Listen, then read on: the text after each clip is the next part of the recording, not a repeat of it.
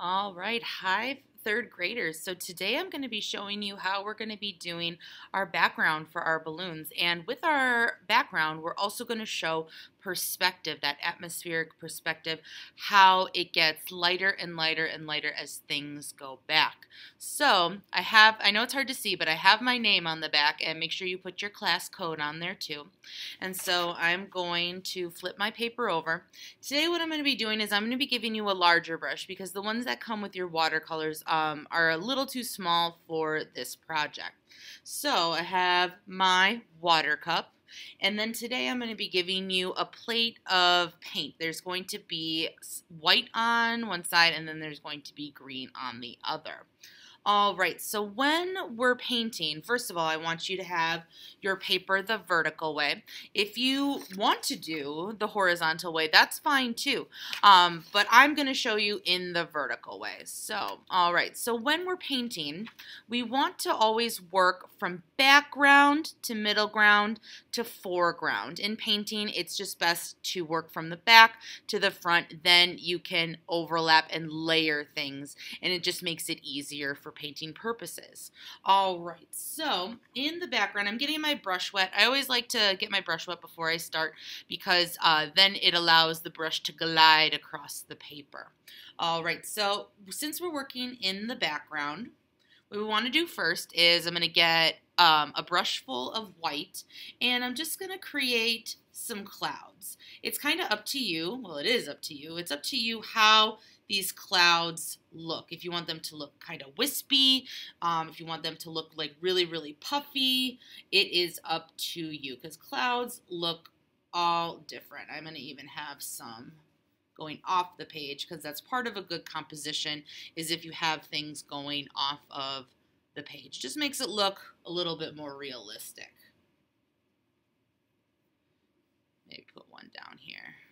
Up to you how many. Just make sure you have some clouds in there. All right, so I stopped kind of sort of in the middle because now I'm going to start to add the kind of hills in the background. You don't have to have the hills make it look exactly like my hills, but I want you to kind of follow the steps with the colors because we're going to show atmospheric perspective. All right, so for this, and so when we start to mix our paint, we're not going to mix it all into one color because we're going to show 3 different types of green in this background. All right, so I'm just going to keep adding my green to my white to get different tints of green.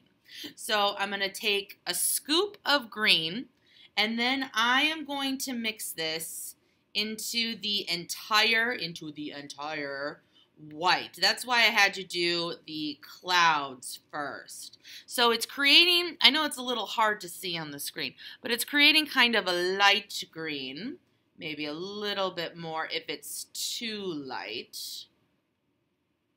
Maybe I could darken this up. Oh, now you're starting to be able to see the light green. Very good. Awesome.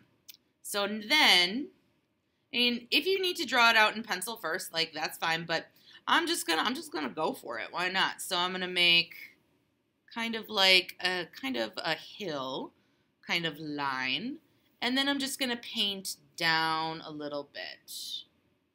Make sure all of that blue is covered. You don't have to go all the way down. You'll kind of see later. You get paint on the table. I'm getting paint on my sides of the table. That's okay. And so you're just going to paint down just a little bit. Make sure your strokes are nice and smooth side to side. Now what I'm going to do, now that I'm done, this is going to be the hill that is far off in the distance. It's getting lighter in space because it's so far off in the distance. Now I'm going to take another big scoop of green. I'm going to mix that, and oh, I can tell a difference. That's what you want, is to tell your difference in between colors. I can even take a little bit more. There we go. Now we got our medium green, and then the hills can go in a different way. Maybe I want them to go up this way and up this way again. Make sure that white space is covered. I'm going to bring that paint down a little bit. And then we have our hill that's in the middle ground.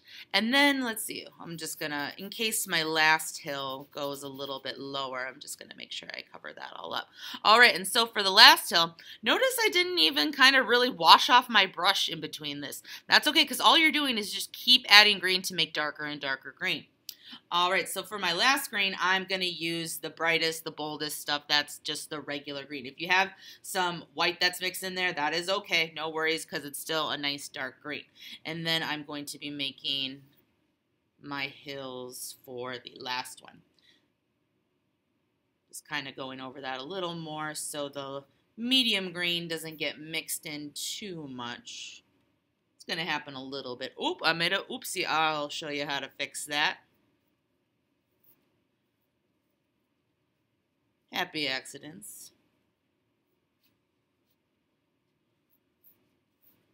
Paint that all the way down to the bottom. All right, I'm going to go back into my medium green. Just going to kind of blend that in so that like never happened. And then even I have some of this light green. Just kind of bring that up. There we go. Almost like it never even happened. All right, so then make sure that you wash off your brush and your water cup really, really good. And when you're at the sink, make sure you wash these out and then you put them in the dirty bin in my on my cart. All right, so then you're going to take this to the drying rack and we're going to let it dry. All right, thanks for watching.